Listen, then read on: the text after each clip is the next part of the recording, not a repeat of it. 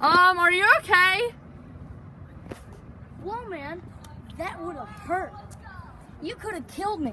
Did you know that texting and driving is really dangerous? You should never, ever text and drive. I'm on my way. Excuse me, what are you doing?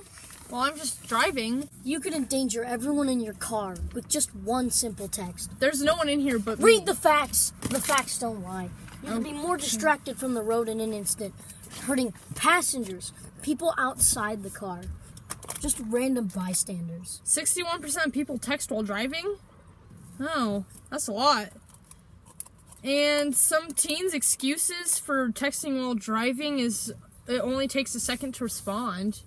Well, for me, it takes like 5 minutes. Huh. And 89% of people expect a response to their text within 5 minutes. That doesn't sound very safe. It might stress them out a little bit because they really want to respond to a text. 33% of drivers email while driving. Well, I mean, I guess they kind of have to... But that's still dangerous. And...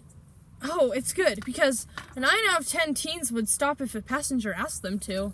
So, I guess people's words really can make a difference, huh?